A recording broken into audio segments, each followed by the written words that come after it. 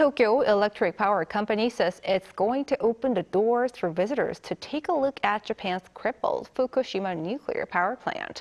TEPCO announced last Thursday that the tour is part of its efforts to get people to better understand about its plan to release treated wastewater from the plant.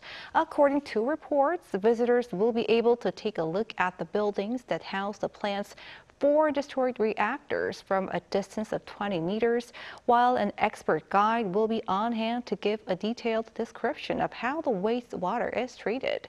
A maximum of 20 people at a time can participate on each tour, and applications for the visit could start as early as next month. But reports say that Japanese people are skeptical regarding the tour.